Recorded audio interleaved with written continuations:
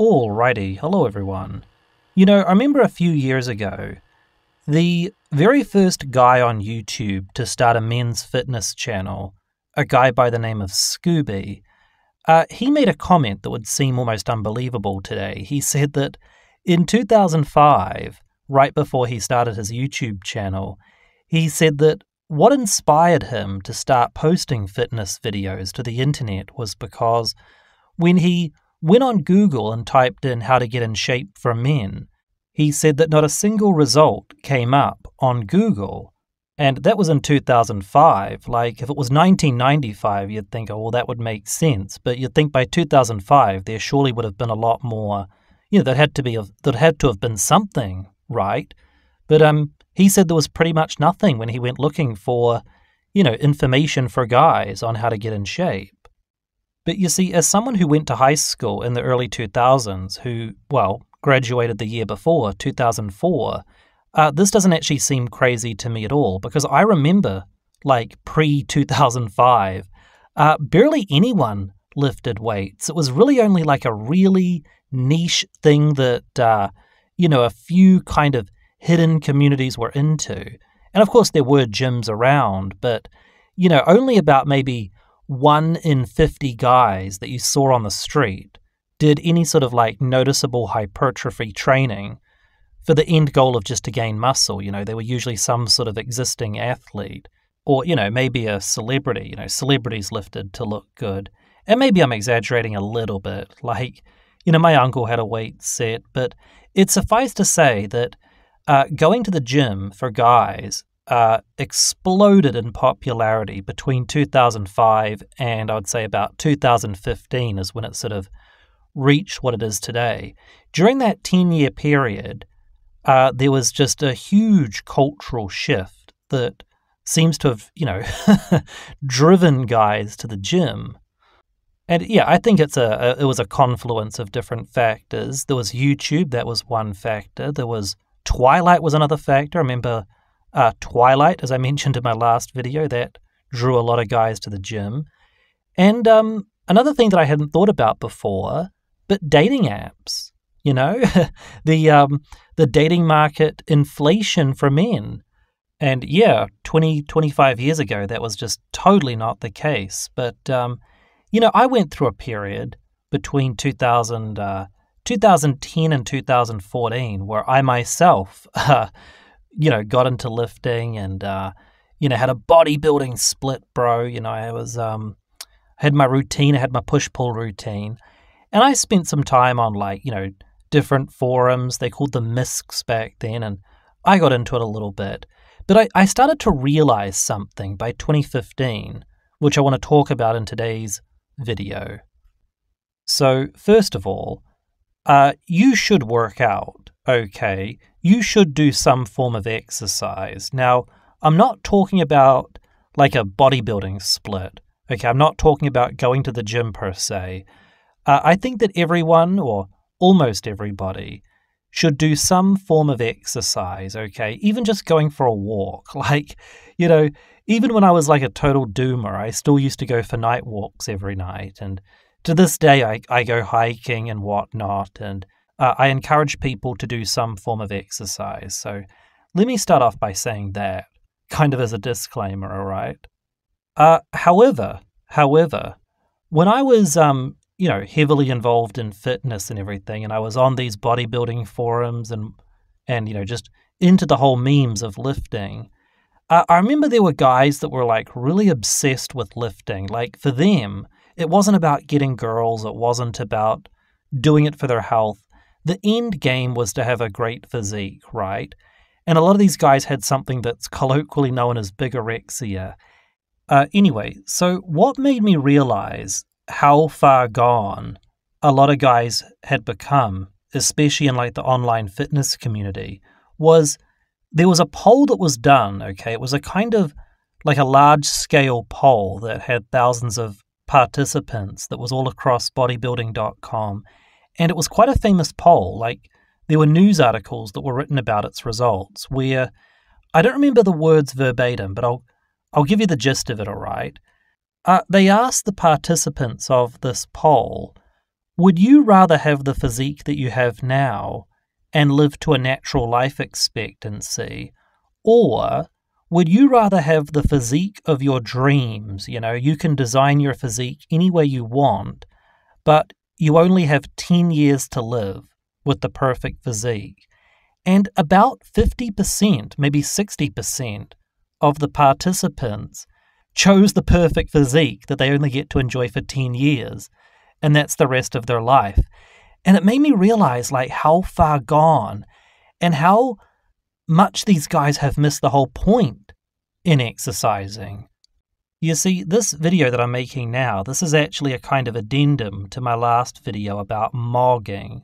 Okay, I was going to include this point in it, then I decided that I'll do its own separate video, because you know how people would say to you growing up, they would say, high school doesn't matter. Okay, don't worry about what goes on in high school. It's a very, very small part of your life, which is the truth, right? By the time you're 30, 35 years old, what happened in high school means nothing, right? 10 years after high school, everything is put into perspective as being as trivial as what it really is.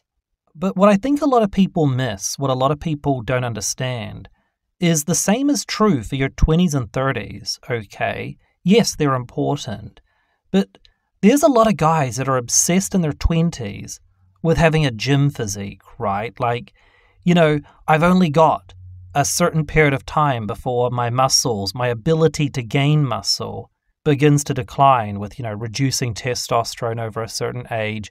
So I have to work out really hard now to get the perfect physique.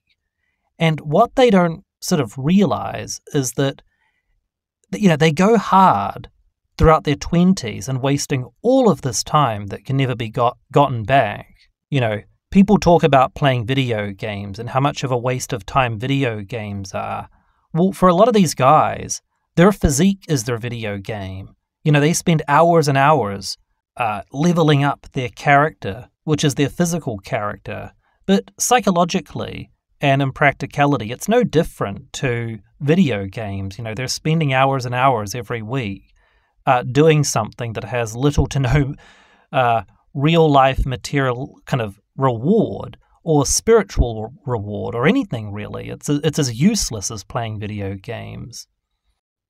But anyway, what tends to happen is a lot of these guys go really hard in their 20s and they focus all this time and energy onto a kind of aesthetic ideal, and they get all wrapped up in the kind of bodybuilding gym rat lifestyle.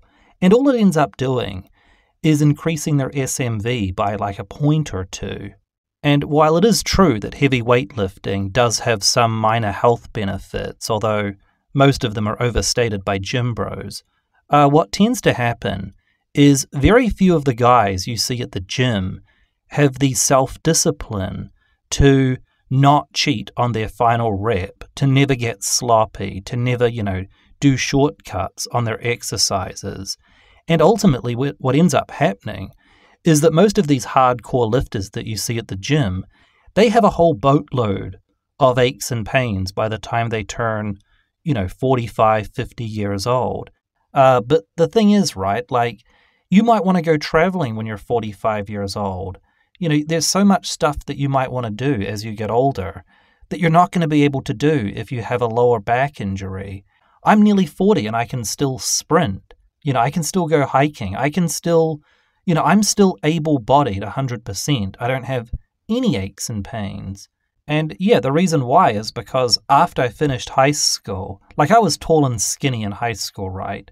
And as I got older, I put on a little bit of, a little bit of weight, right? A little bit of fat. But when it got too much, I just dieted it off, I just did more walking and I've just stayed lean. And I don't have any injuries. I don't have any aches and pains. I basically feel the way I did when I finished high school.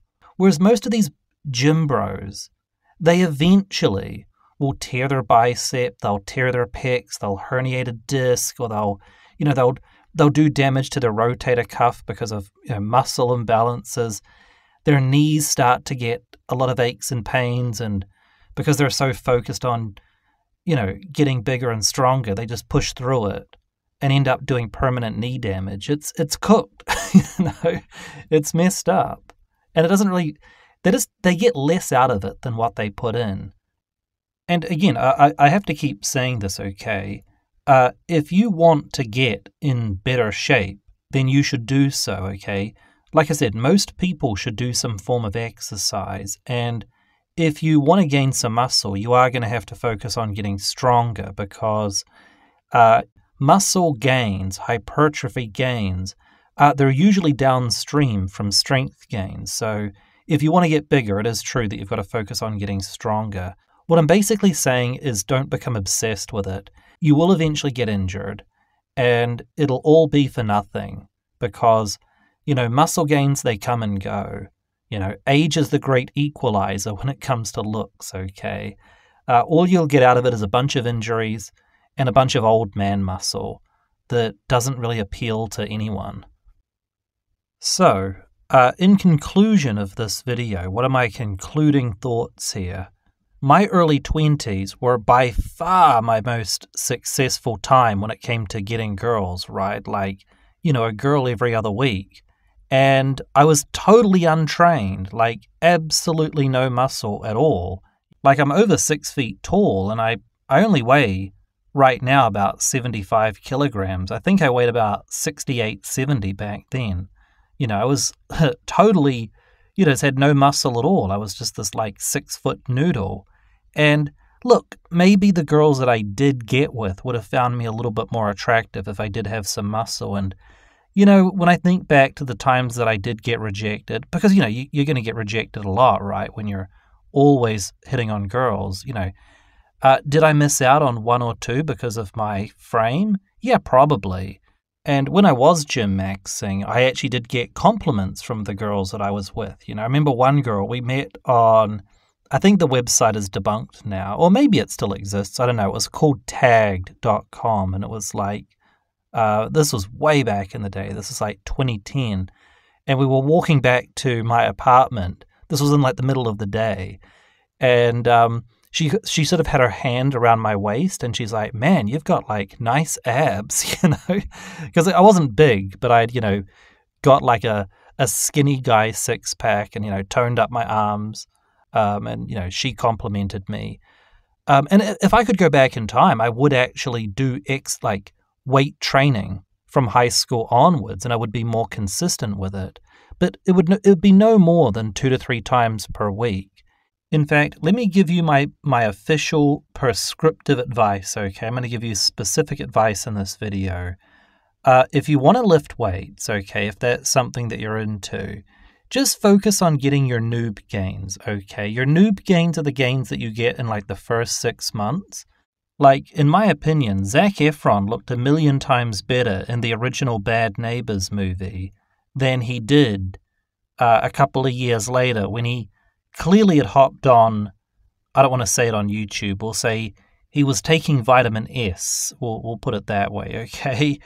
He's clearly on vitamin S in more recent times. I know he's filming movies that require him to do so, but yeah, I don't know, man. It just doesn't look good.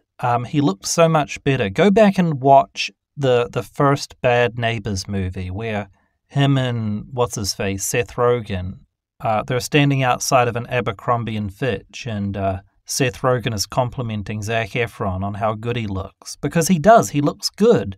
Zac Efron looked better with his noob gains than he did in later movies where he's all maxed out. You can tell he's definitely taken something. Not because he's necessarily all that big. A lot of guys, they can't tell when a guy has taken something. They're like, oh, bro, his physique could easily be achieved naturally. It's like, yeah, maybe it could be. Maybe other guys could get that big naturally. But he's not, he's not natural.